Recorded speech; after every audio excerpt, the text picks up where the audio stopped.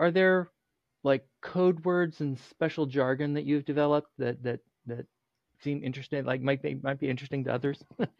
Oh, okay, we do have a great one. So when somebody says something weird or there's a weird phrase, somebody will say, oh my gosh, that's a band name. And so we have chalkboard walls in a lot of places in the building, and one of them is filled with bizarre band names of all these crazy things that people will come in and say. And so we've had adults come in for tours and to meet with people, and they'll say, well, I've got a band name. And some of the members will be like, sorry, you're not a member here, so you can't write a band name up on the wall.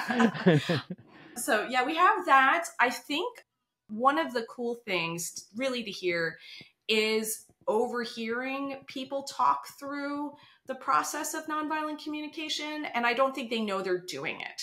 So we have a Minecraft communications class, which is really fun. When I first got to Embark, I was still working on my own deschooling, even though my kids never went to school and I was one of these rebel teachers within school. I got there and I thought, let's have this Minecraft class and we're going to build Pompeii and we're going to blow it up. And nobody wanted to do that in there. They really just wanted to play Minecraft together. So I like playing Minecraft and I'm playing with them. And then conflicts would arise, so-and-so would spawn like 6,000 unlimited chickens. And then, the whole server would lag out. And that was this incredible opportunity to practice conflict resolution within a game. So now you'll hear them say things, and, they'll say, well, I have a need for peacefulness, or I have a need for the game not to be lagging out, and so is there a way we can navigate this together? And so that's always great. We tell parents that really what Embark is a place to be in community with people and to learn and grow about who you are and what it's like to be with other people. You can get all the academics. You really can. That's easy, right? But learning how to collaborate and be in space with somebody that you really don't like and what that looks like. We are in an old home. So our building was built in the 1790s. So it's this really cool old house in downtown Leesburg, and people can walk into town and things like that. So it doesn't look like a school at all. And people have freedom to move throughout the building. But it's still, we've got 29 people there, so you're not going to get your own room. So how do you navigate being in this space together? So it is kind of cool hearing that.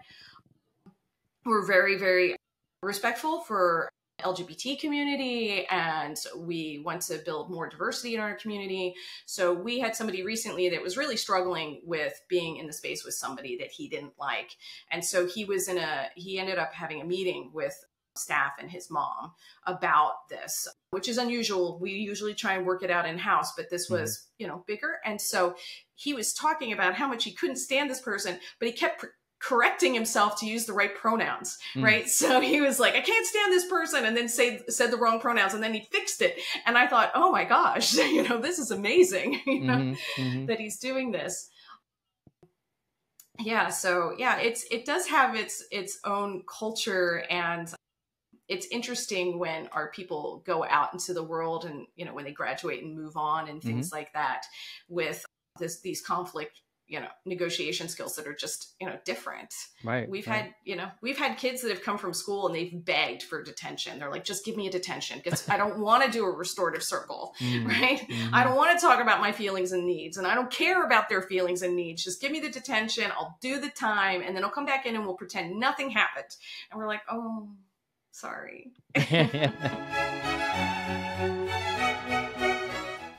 This is the Agentic Schools Podcast, where you will learn about schools from around the world where children's agency to make decisions about their learning and living is more important than their academic skills.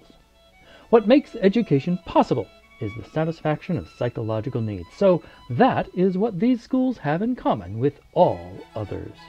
What makes a school agentic is satisfying those needs particularly well. I'm your host, Don Berg.